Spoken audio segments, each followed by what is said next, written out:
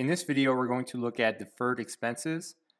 In Odoo 17, deferred expenses are much more streamlined, so let's take a look. We'll go from accounting into our configurations and settings, and we'll scroll down to our default accounts.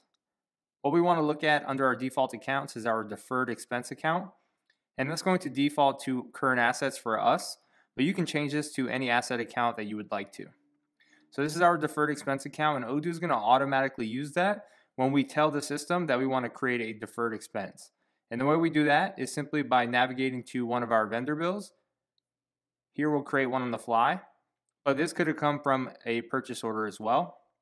And we'll just select vendor 1 here, and we're just going to add a product, or if we don't have a specific product, we can just add a label. And for this, maybe we say this was insurance. And keep in mind that there's going to be a default expense account here that populates whether by the product or your default expense account that is just automatically filled in if we don't have a product. Here is just expenses, but that doesn't necessarily matter.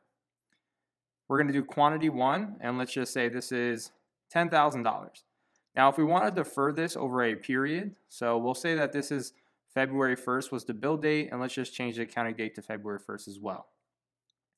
Now, if we click our toggle to the right, we're going to see a start date and an end date, and we're going to enable those so that we can set them.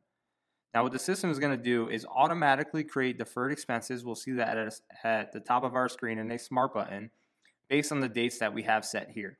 So if I want to defer this from February 1st to, let's say, the end of the year, we will just scroll over to December 31st. And we'll save this. And now once we confirm this, the system's automatically going to take our deferred expense default account on configurations and create deferred entries over the course of the rest of the year. So let's go ahead and confirm that. Now automatically at the top of our screen, we see our deferred expenses.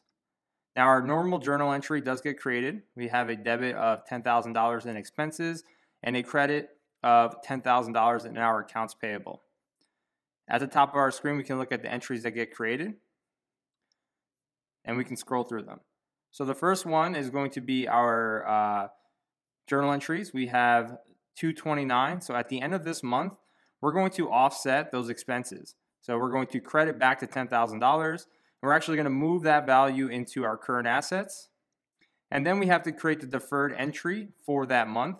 So then the next journal entry or journal item is going to be a 90909 debit to our expense account, and then the same to our current assets account. And that's us depreciating, or rather deferring, that expense for February. We'll do the same for each subsequent month until we meet our end of the year, which is going to be 11/30/2024. And we have actually one more journal entry at the end for 12/31. So this was split up on multiple pages. Of course, if we wanted to see all of them on one view, we can adjust that at the top of our screen and we see all of our entries. So this is grouped here by journal entry. So if I click into one of them, I can look at the actual journal entry. Let's go ahead and click into this journal entry here.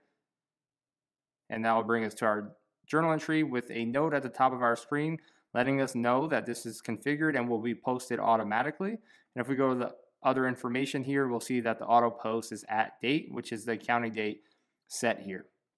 And we have a smart button that will relate us back to the purchase that created this deferred expense. So that's really all you need to know. Keep in mind, again, that our default expense account is going to be on our product or the default expense account on this line. We simply add a start and end date.